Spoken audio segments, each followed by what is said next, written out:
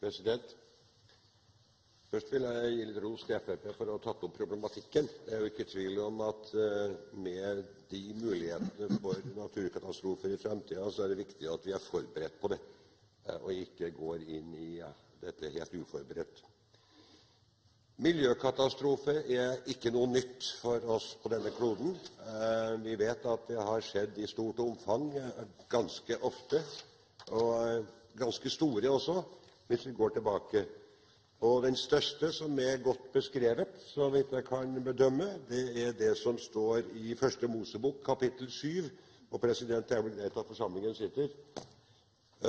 Herren sa til Noah, gå inn i arken, du og hele din husstand, for du er den eneste som er rettferdig for meg, sa Herren.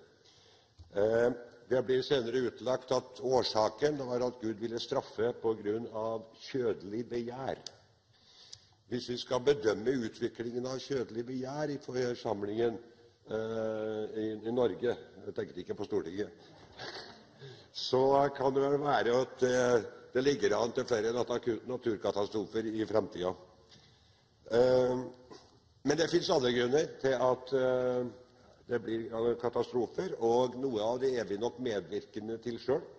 Nå tenker jeg på oppvarmingen av kloden, som det er litt forskjellige meninger om, men de aller fleste mener at dette her har vi delvis delaktig selv. Og da vet vi at det skjer ting, det er særdeleshet oppvarmingen av havet, som har ført til at du får stormer, og du får oversvømmelser, og du får skred. Og det hadde vi mye av i 2010-11, og det var faktisk hatt en god del av det i år også. Men det er jo kanskje bare småtteri i forhold til det som kan komme. Jeg så på et TV-program i går kveld, der var snakk om sannsynligheten for at en meteor treffer kloden. Det var sannsynligheten for flere tilfeller av sånn utenforstående påvirkning av kloden vår. Og vi vet jo det at det er jo ingen som har greid å funne egentlig årsaken til at dinosaurene ble borte av jordens overflate for noen millioner år siden. President, jeg er litt usikker på hvor mye tid jeg har til overs her. Det står 92 minutter.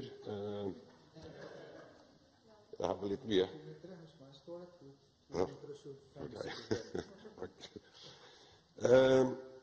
Sånn at vi skal ikke se bort fra at det kan skje store naturkatastrofer i fremtiden som vi har problemer med å møte. Men la oss nå konsentrere oss om dem som har skjedd, og som forslaget fra Fremskrittspartiet er rettet mot.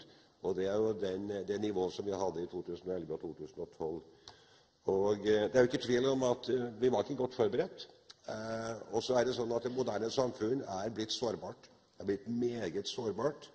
Vi har faktisk dårlige muligheter for å overleve på en normal måte. Jeg opplevde det selv forleden. Strømmen ble borte et par netter på rad. Og med det kompliserte fyringsanlegget jeg har hjemme på gården, så måtte jeg faktisk delvis være oppe om natta, og det har ført til at jeg vurderer å installere et eget aggregat. Men hver familie kan neppe ha et aggregat, så sikkerheten for tilførsel av elektrisk forsyning, den er viktig. Muligheten for å kunne operere et datanett, altså IKT, den er viktig. Jeg hadde en nabo som kom på døra forrige helg, han fungerte ikke, og han fikk ikke gjort banktjenester, så han måtte komme til noen som hadde. Mobildekningen, vet vi, var veldig alvorlig for en del av dem som var utsatt for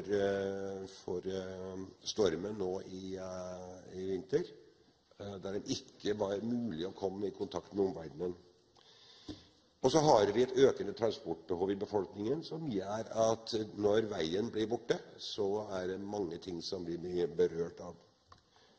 Flytrafikken, da vi hadde askeskyen sist vinter, så vi det at det var berørte samfunnet i veldig stor grad, og vi var glad for at det ikke var nå akkurat i vinter, når Dovrebanen henger i skinner. Nå skal vi ikke beskylde Kleppa for akkurat det, for det var uforutsett, men det har i hvert fall ikke vært noe særlig forbindelse mellom Trondheim og Oslo, om det skulle ha skjedd i dag. Hoksrud nevnte de forslagene som vi stiller oss bak. Nå mener vi det at regjeringen har en god mulighet til å komme tilbake til finansiering av dette her ved revidert nasjonalbudsjett, og ser fram til at de gjør det. Takk.